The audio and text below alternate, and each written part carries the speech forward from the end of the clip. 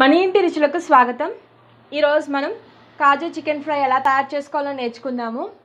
కాజు chicken ఫ్రైకి కావాల్సిన పదార్థాలు: 1/2 కిలో చికెన్, కాజు 1 కప్, ధనియాల పొడి తగినంత, గరం మసాలా తగినంత, రుచికి సరిపడా ఉప్పు, రుచికి సరిపడా కారం, 2 పచ్చిమిర్చి, 1 టీ స్పూన్ అల్లం వెల్లిపాయ పేస్ట్, 10 రెమ్మల కరివేపాకు.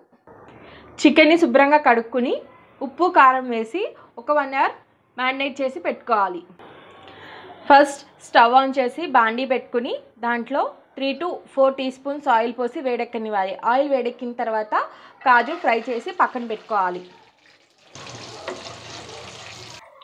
ఇవి కొద్దిగా బ్రౌన్ కలర్ వచ్చిన తర్వాత ఇవన్నీ తీసుకుని పక్కన పెట్టుకుందాం.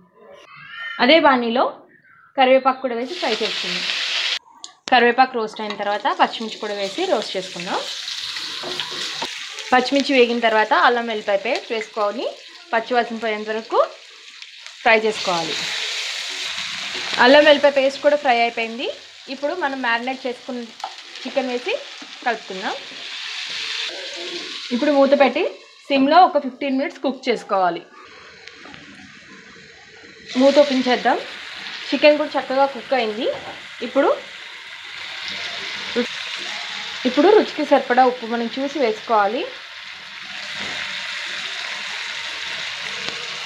అంటే ఆల్రెడీ మనం వేసాం కదా, అందుకని కొద్దిగానే వేసాను. స్పైస్కి తగ్గట్టు కారం,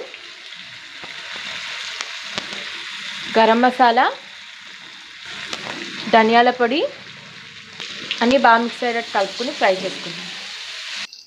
ఇప్పుడు మనం ముందుగా రోస్ట్ చేసి పెట్టుకున్న కాజు వేసి ఒక 2 మినిట్స్ రోస్ట్ చేసుకుంటే సరిపోతుంది. కాజు చికెన్ ఫ్రై రెడీ అయిపోయింది. ఇప్పుడు సర్వింగ్ బౌల్లోకి తీసుకుందాం. ఎంతో రుచికరమైన కాజు చికెన్ ఫ్రై రెడీ.